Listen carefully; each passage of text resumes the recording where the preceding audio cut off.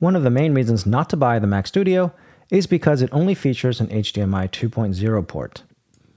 Along with macOS limitations that prevent the Thunderbolt 4 ports from being used successfully with HDMI adapters to display anything higher than 60Hz at 4K, that makes it not suitable for folks like myself who use an LG OLED TV as a monitor.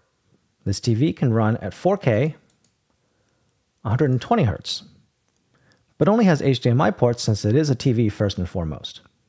Today, Apple announced the new MacBook Pro with M2 Pro and Max chips, as well as the new Mac Mini with M2 and M2 Pro chips.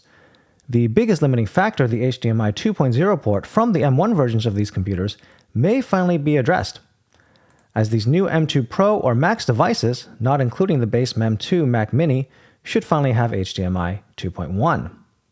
Indeed, the tech spec pages of the MacBook Pro and Mac Mini says this under the M2 Pro and M2 Max sections. One external display supported at 8K resolution at 60Hz, or one external display at 4K resolution at 240Hz over HDMI.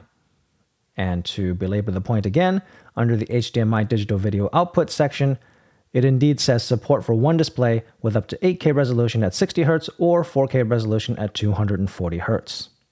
Now, in typical Apple fashion, they don't actually list HDMI 2.1 anywhere. It just says HDMI port.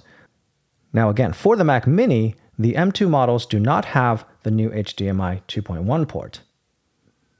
Indeed, it says here, support for one display with up to 4K resolution at 60Hz. But the M2 Pro model, on the right side here, does say support for one display with up to 8K resolution at 60Hz or 4K resolution at 240Hz. Now, since these computers are not out yet, it remains to be verified if it can indeed properly support 120Hz 4K with HDR turned on over HDMI. However, I will provide an update once I have done some testing myself and also see what others have reported as well.